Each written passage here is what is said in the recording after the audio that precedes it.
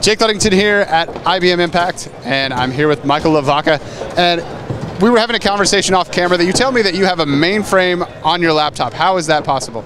So in IBM, we've developed a product called Rational Developer and Test, and it allows us to not have to use an on-site, refrigerator-sized box mainframe in order to do our developing and testing for our enterprise applications, which I don't know if many of you know this, but actually mainframes run the major business transactions of the world. So every time you swipe an ATM card, it's going and hitting a mainframe. And this year is actually our 50th anniversary, so we're pretty proud that it's lasted this long, and it's going to last so many years beyond this just because of the power and scalability, reliability, and security that this platform brings to our enterprise customers.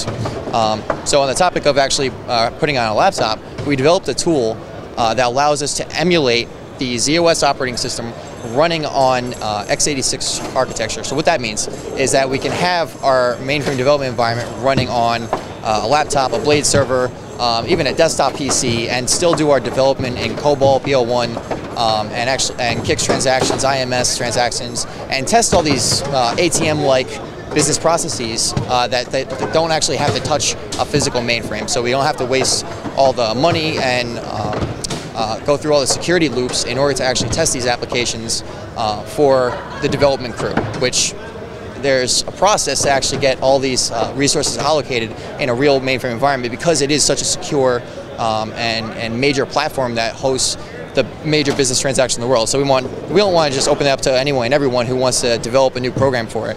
So we want to be able to do that on our own system in our own environment.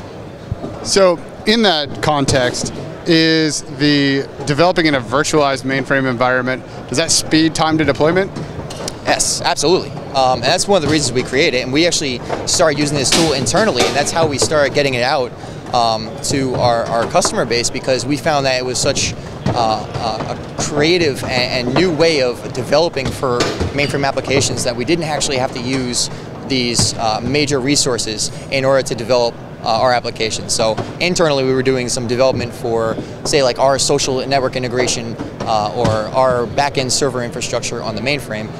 We wanted to just be able to do that in our own environment, and then when we're done, send it out to production on the real stuff that actually runs our server infrastructure. So we thought, why wouldn't we want the same capability for our clients? And that's where we started hosting that solution now, and that's what we have here available to us.